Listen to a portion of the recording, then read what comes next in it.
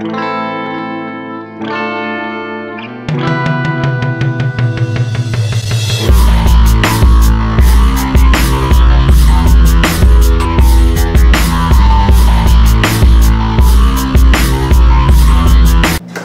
right, one mistake I see people making when they're trying to get a six-pack, when they're really trying to take their abs to the next level, is they don't use weights or they don't use any resistance when they're doing the ab workouts. They try to get by with just body weight stuff alone. And that can work. That can work to a certain extent, but to really take it to the next level, you want to be using resistance at least part of the time. I'll alternate, like I'll do a body weight ab workout one time, then in my next ab workout, I'll do one with resistance. So if you don't have any weights, fill up a book bag full of books, put it between your legs, pause, and then if you're using a book bag, tie it to your legs, and then you're gonna just do leg extensions. Bring it in. You want to use a light weight because this is kind of difficult.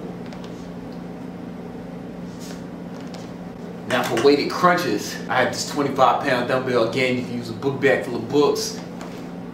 Just regular crunch, and just do regular crunches. I like to keep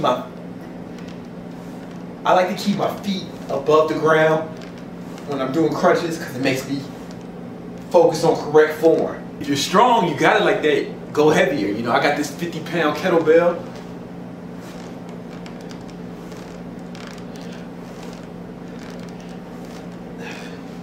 You know, if you got it like that, and if you got the weight, go for it.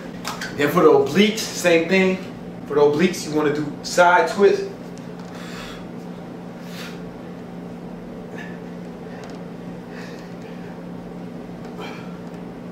Do 3 sets of each exercise, and do each exercise to failure. That's a really good ab workout with weights. That workout, we hit the lower abs with the first exercise, we hit the upper abs with the second exercise, the crunches, and we hit the obliques with the side twists.